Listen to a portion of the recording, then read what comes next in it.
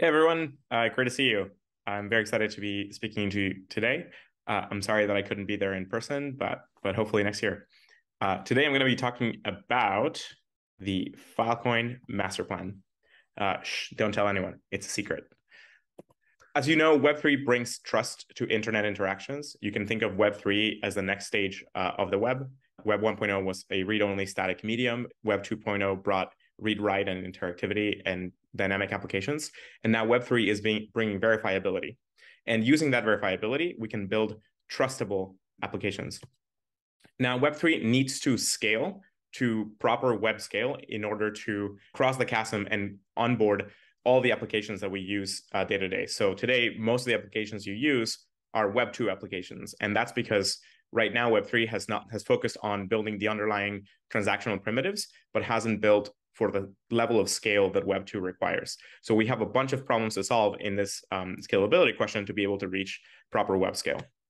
Now, the mission of Filecoin is to build a decentralized, efficient, and robust foundation for humanity's information.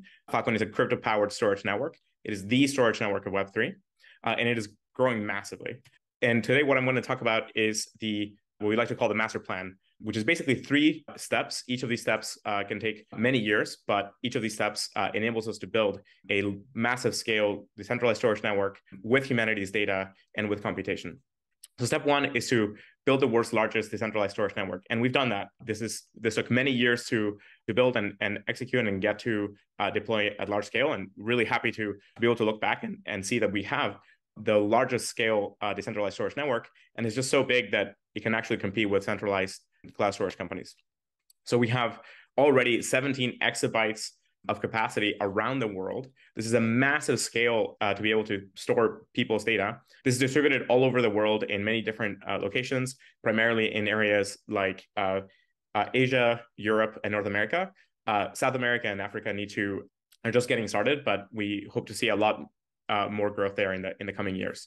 But already this is a massive scale network that can already deal with web scale traffic. But it's also growing daily. So it's growing by a very large amount of storage every single day. Right now, the network is growing at about 13 petabytes per day, which is a huge amount of capacity onboarding. And when you look across the different segments of storage providers, the various segments are growing over time. So storage providers are able to take the returns that they make over time and then grow their operations and be able to serve more and more users. Now, many other programs that are out there enabling new storage providers to join the network. ESPA, which is a storage provider accelerator program, content and materials out there, making it easier and easier for new storage providers all around the world to come online.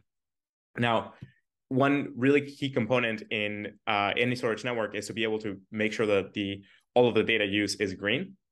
And we do that through a project called Filecoin Green that enables us to measure all of the energy use across the network, and then couple that to renewable energy certificates. So there's a huge effort from our community to make sure that as we use energy around the world, we're making sure that that's coming from renewable resources, and we're able to make sure that the energy use around the world devoted to storage is green. And we're super happy that Filecoin is a massive leader here. And if we can push this momentum, we can get to decarbonizing crypto and through that decarbonizing the world. Now, step 2, which is where most of our attention is right now, is about onboarding humanity's data and growing to massive scale data onboarding pipelines. So we do that through a couple of big components. One is a series of on-ramps, and these are specific applications or programs that enable large-scale data onboarding, and through a program called Filecoin Plus. So all of these together are resulting in this massive scale data onboarding across the network. So already we started the year with around 20 petabytes of data use, and we're now all the way up to 185, which is a massive scale growth in just a few short 9 months. And we're now probably the most exciting graph to look at across the entire network is that bottom left graph that shows the growth in usage over time. So we're now onboarding on the scale of 1 to 2 petabytes of user data into the network, and this makes it the largest decentralized storage network by far. This is orders of magnitude larger than the next decentralized storage network and is already getting to be competitive with centralized cloud storage providers. So this is Web3 scaling to meet Web2 needs. And so this is super exciting. Now, what are people using it for? So all kinds of things, everything from, think of Web3 application objects where, systems like Web3 storage is enabling tens of thousands of users to store millions of objects, like I think on the order of like 50 million objects stored in this particular on-ramp.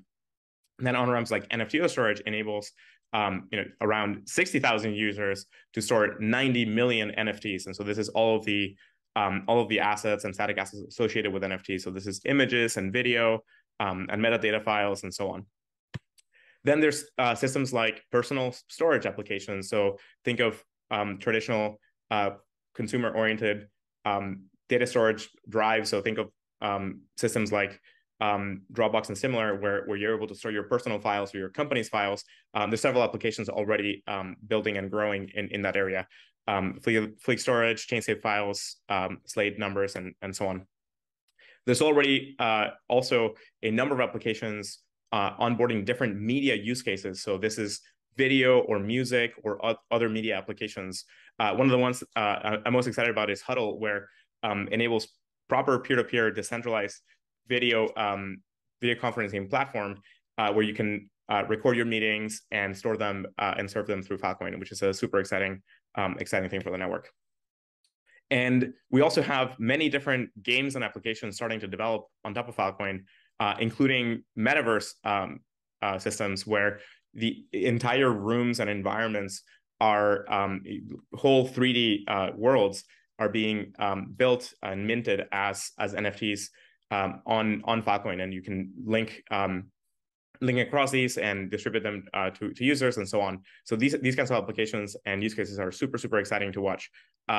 We expect to see a lot of building around games and metaverses in the next 2 years.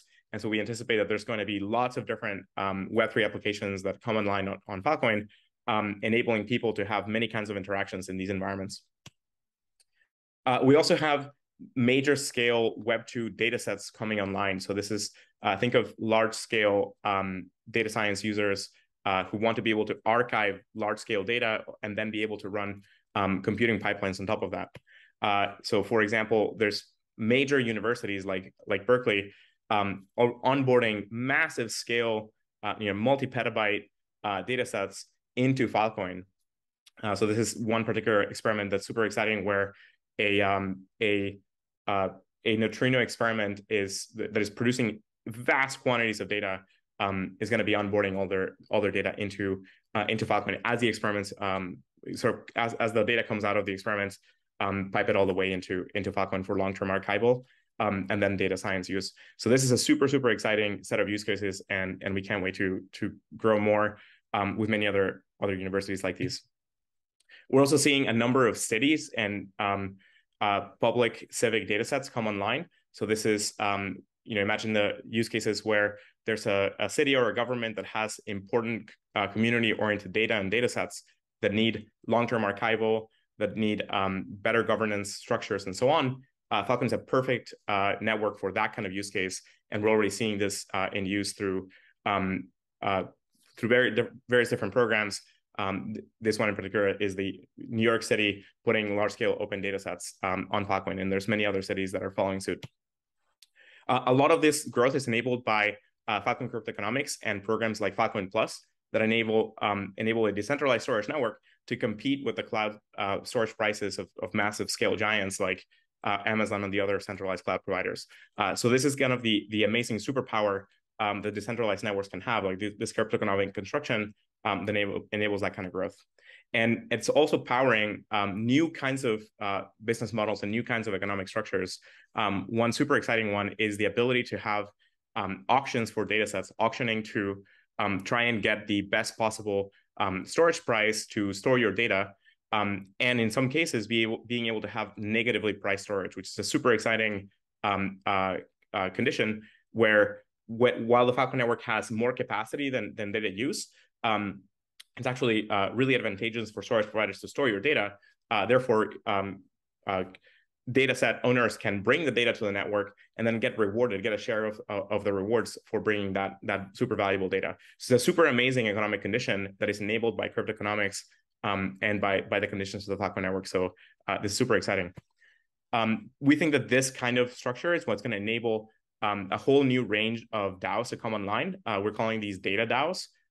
Think of being able to couple an important data commons, a digital data commons, but now with the governance tooling and systems to be able to use on-chain primitives to govern how the data gets used, how it gets transformed, how it is shared amongst users, and so on, and eventually monetized. So we think of these data DAO systems are going to be able to collect a lot of really valuable data, curated over time, and then enable it to be transacted and monetized and so on through on-chain DAO primitives. And so we sort of anticipate that this kind of thing will start growing in 2023 and 2024. One super exciting area is now that we have the large-scale storage network, being able to provide super fast retrieval on the network. And so we want to get to CDN level quality with sub-second retrieval. The alpha version of retrieval markets is starting to come online now. There are several alpha programs that you can participate in. So stay tuned for these things. I hope to be here next year and be able to point to large volumes of data moving at sub-second delivery. That would be an amazing result to get Filecoin to have CDN delivery. One other super exciting thing is the growth of the startup builder ecosystem around Filecoin. So there's a ton of support for builders of new systems and new applications, everything from developer resources to hackathons to early stage grants, and then accelerators and ecosystem investors. This creates this makes Filecoin an amazing opportunity environment for anybody that wants to get started in Web3, that wants to build a new project or build a new application. There's a lot of support structures for people to get started. So if you're a builder thinking about jumping into Web3, come join our community. And just as an example, we're now at the scale of having many hundreds or over 400 organizations building on the network, and at the scale of 2,000 projects and counting. So it's super, super exciting level of growth year over year. And so that brings us to step 3, and that's kind of the horizons, what's coming next for development and so on. And that's to bring computation to the data. This is so that we can enable large-scale web-scale applications.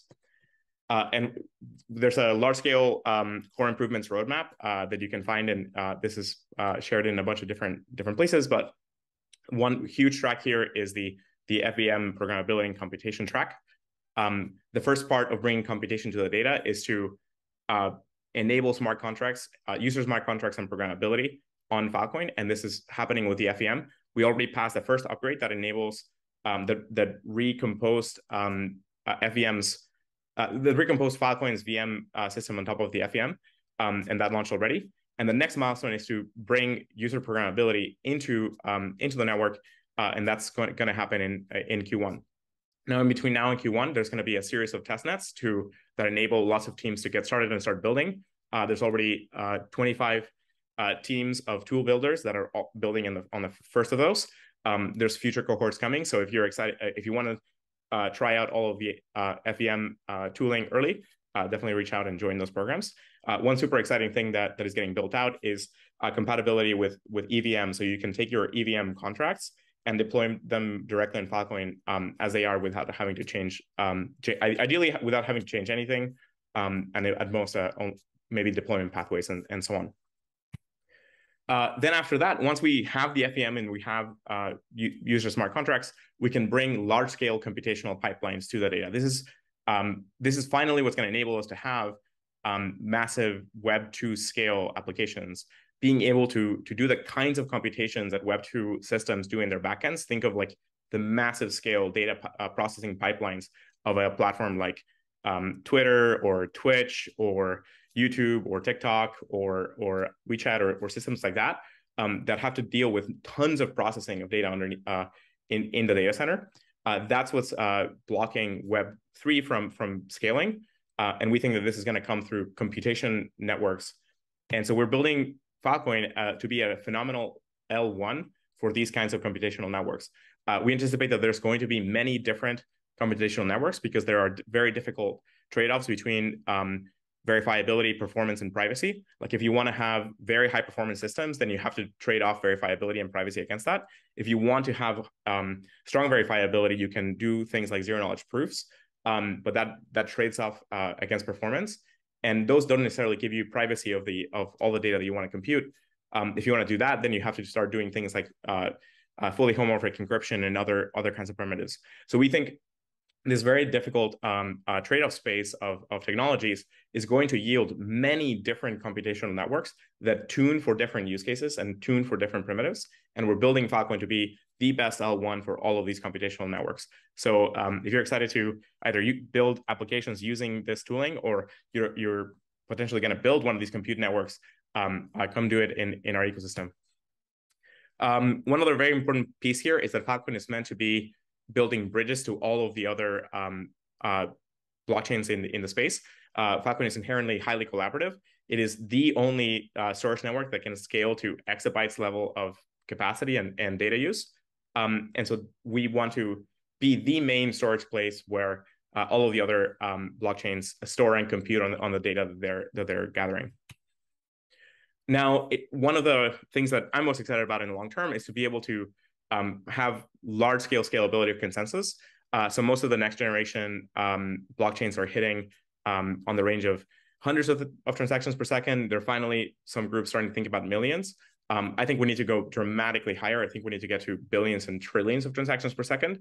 And so that's what we're shooting for. We're building an architecture around consensus scalability that'll scale to that level of possibility, and that can be able to deal with partitions in the internet. So there are all kinds of circumstances by which you end up with partitioned regions of the internet that needs to be capable of dealing with applications and enable applications to work through those kinds of breaks. And so that's a super exciting area of research and development that we're going to be super excited to present on in the coming year. Now, all of this put together is going to enable this massive scale data science platform where you can do, think of large scale pipelines, like all kinds of analysis and machine learning and so on, directly on top of the data that you're storing on Filecoin. And then from there, you can get to proper web scale applications. So think of all of your favorite applications and think of the vast quantities of data that they generate and the vast quantities of computation that needs to happen on top of that data. That's what we're building Filecoin for. It's been a long road, but it's super exciting that we have achieved step one. We're now working on step 2 and step 3. Step 2 is already showing an amazing scale up through this year, going from 20 petabytes to now close to 200, which is super exciting. And now the layer of computational primitives like FEM, compute over data, and consensus scalability to properly enable web scale applications. So you heard it here. This is the Filecoin Master Plan. And that's what's going to enable us to properly cross the chasm and make Web3 capable of taking on Web2 applications. One final plug to join our community and come hang out with us. There's been already 3 major Filecoin events around the world. There was Phil Austin, Phil Toronto, and Phil Seoul. The next one is Phil Singapore, and that's going to happen next week. And then after that, Phil Lisbon. Phil Singapore is a huge event. There's, I think, on the order of 20 different side events, and there's I think like 2,000 people coming already, which is like super amazing. So come join us over there. Tons of different ecosystem partners and exciting speakers will be there. One of the side events around Phil Singapore is Phil.vc. It's a demo day to enable you to meet some of the best startups in Web3. After that, we have Phil Lisbon from October 30th to November 4th, which is going to be a huge event in Lisbon to round out the year. Now, who knows? Maybe there will be more Filecoin-oriented events around the world. So that's it. That's it from me. Great to see you. Enjoy the rest of the conference and see you next year. Bye.